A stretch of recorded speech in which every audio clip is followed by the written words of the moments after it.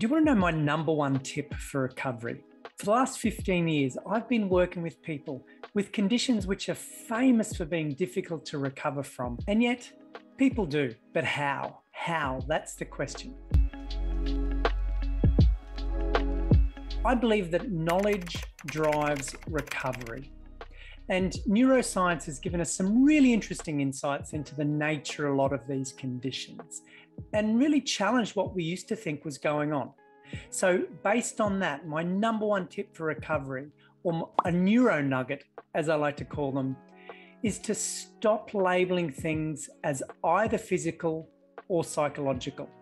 That old way of classifying conditions really isn't supported anymore by the science, and it just gets in the way of potentially finding really useful treatment options. So anxiety is no longer seen as a thinking problem. PTSD is not a crazy person.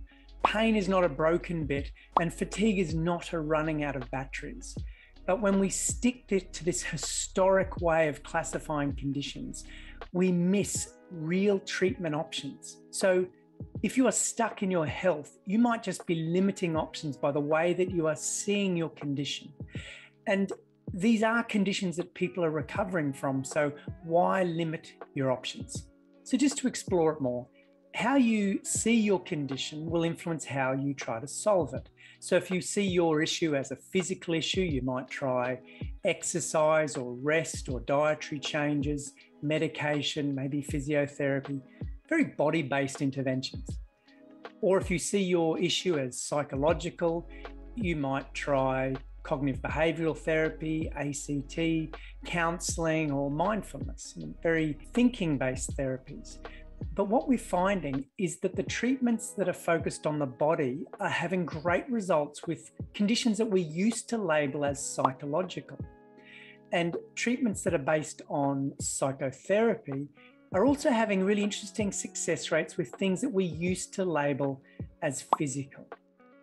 So by dropping the label of things being physical or psychological, you might instantly open up some treatment options that you may never have considered before. So neuroscience is now giving us some really interesting insights into what's going on in the brain. And what it highlights is that this historic division between physical and psychological really doesn't make a lot of sense. It's an artificial boundary.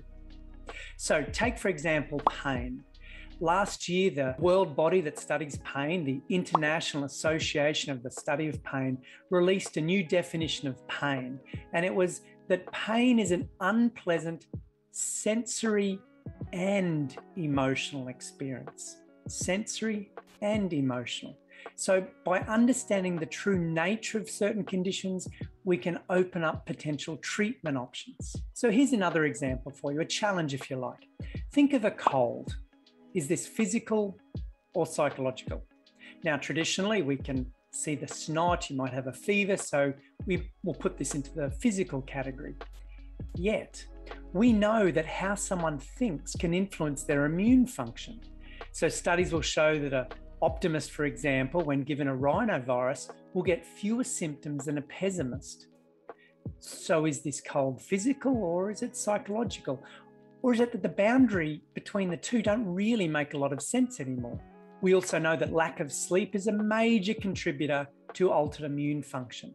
So what if someone's lying there in bed at night, worried, stressed, thinking about losing a job or a marriage, and by lying there awake at night, losing sleep, they are altering their immune function and increasing their risk of infection? Now, is this cold physical or is it psychological? Or is labeling it one or the other getting in the way of seeing potential options? Equally, if someone is suffering from post-traumatic stress disorder, we can't see anything. So traditionally, we would label this as psychological. Yet science is now appreciating that this is a systemic issue that is including changes in the nervous system and the brain. So is this condition physical or is it psychological? Or again, is it that labeling system that needs to fall away? We also know that childhood trauma increases, amongst other things, someone's risk of diabetes or heart disease. So again, are these things physical or are they psychological? Or is it that labeling system that might stop us from seeing options? And if you think anxiety is all in the head, well, quite frankly, you have never had a panic attack. And so my number one tip for recovery, my Neuro Nugget, is stop labeling things as either physical or psychological. It is an old narrative, it is meaningless, and it gets in the way of potentially opening up successful treatment options. So by setting aside this division between what is physical and what is psychological, neuroscience now gives us some really interesting insights into the role that the brain plays in a lot of these conditions. Not psychology, but neurology. So for example, we have a better understanding of why something like yoga can be wonderful for anxiety, because moving our body changes the way our brain operates. We also have a better understanding of why addressing stress can be wonderful for osteoarthritis knee pain, because stress hormones change the way our brain perceives the world around us and the world inside of us. We also have a better understanding why interventions based on, say, eye patterns like EMDR can be very effective for post-traumatic stress disorder.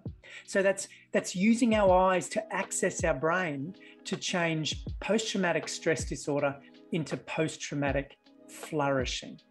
So things aren't as we once thought. And by dropping that label between what is physical and what's psychological and approaching these from a neurological or a brain-based perspective, we open up options. And that's the arena that I work in with the Lightning process, a brain-based training, looking at how we can influence our health by working with our mind and our body. So regardless of your diagnosis, it might be worth just checking out how strongly you're holding on to the view that your thing is physical or your thing is psychological.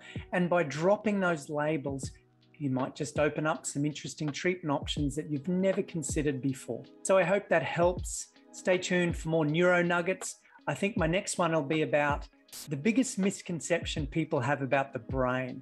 And as a bit of a teaser, if you were to sum it up, what do you think the brain's main job is? So stay tuned. If you want to know more about my work, hear more Neuro Nuggets, subscribe, and I'll see you again soon. See you later.